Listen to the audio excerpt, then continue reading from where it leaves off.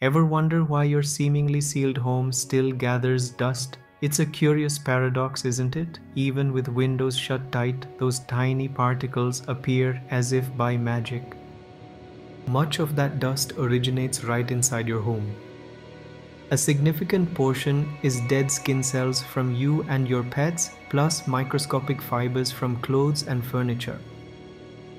Outdoor dust, pollen, and pollution also sneak in through tiny cracks or hitch a ride on your shoes and clothes. Once inside, these particles become airborne.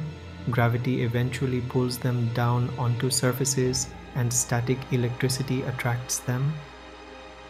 Without constant air circulation to carry them away, they settle, creating that familiar layer. So, even in a closed house, dust is an inevitable, fascinating part of our indoor ecosystem.